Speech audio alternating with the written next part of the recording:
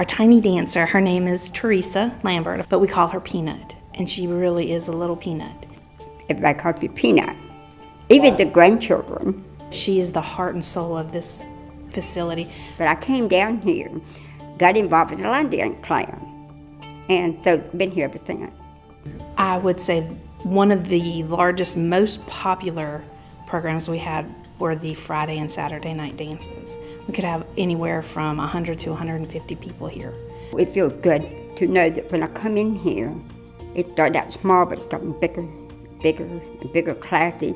You need to come in class one day.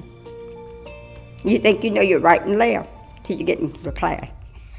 She went 100% all day long, every day, whether it was for her family, for work, just for fun, and then all of a sudden everything was done. I was thinking, oh, this might just blow away, it would be all right. See, the first week was okay, but then the second week it started hitting me. Wait a minute, this is really getting serious. There were days that she was her regular self when you talked to her, but then there were days that she just wasn't. Yeah, there were some days I was depressed. And sometimes couldn't function well. It hurts. It was very hard to talk to her some days because I could hear her pain. Where am I going to go? You can't go anywhere. The stores are, let's go to Walmart, go to Food Line. But I can't spend all my time in Walmart and Food Line. 1, 2. Yeah, I think that'll work. Did that work? We've started recording some virtual classes that will be out there for folks that aren't ready to get out and be around people.